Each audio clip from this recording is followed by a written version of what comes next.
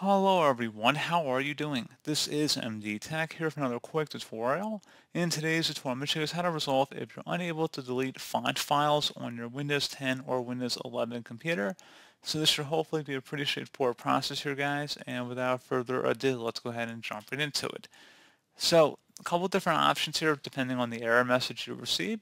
So the first message would be if the font file cannot be deleted because it's a protected system font. You can just stop the tutorial at this point. We are not going to be covering that in today's tutorial. We're not going to be deleting it.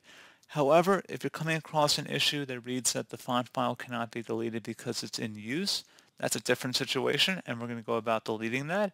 So without further ado, let's go ahead and jump right into it. And we're going to start off by opening up the search menu. Type in fonts. Best match, come back with fonts and then control panel. Go ahead and open that up.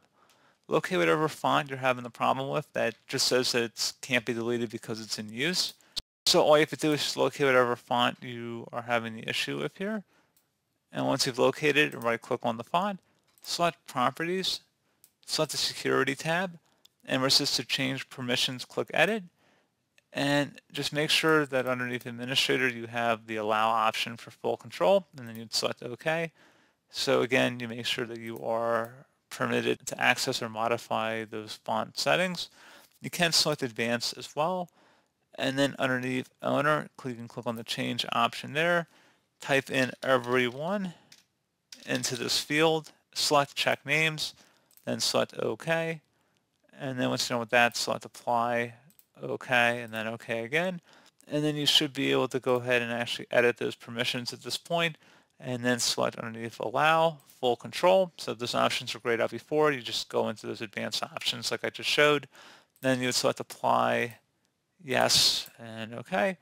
And that's pretty much all you have to do, and then you should be able to delete those files without too much of a hassle here. Like I said, pretty straightforward process. And you can see that it cannot be deleted because it's a protected system font. However, if it's not a protected system font, you should be able to delete them like I just was showing. So pretty straightforward process. Do hope I was able to help you out, and I do look forward to catching you all in the next tutorial. Goodbye.